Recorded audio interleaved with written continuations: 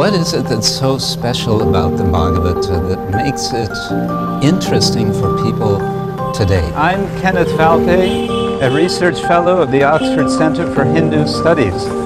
I've come to Chennai to explore the living tradition of the Srimad Bhagavata Purana, an ancient text of India. And for the West, it's sort of a refreshing book. It's a new angle on things.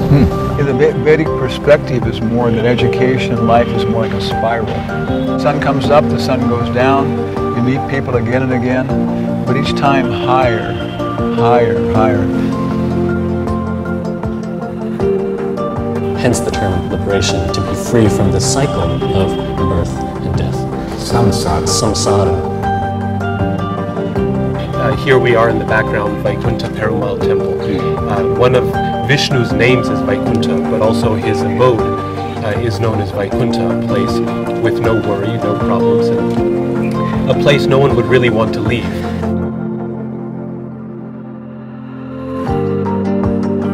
Krishna resides in a transcendent domain, the transcendent Vraja, where he revels eternally in his own blissful nature.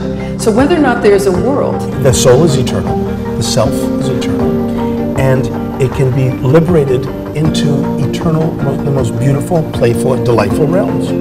And to attain that goodness, you have to be good.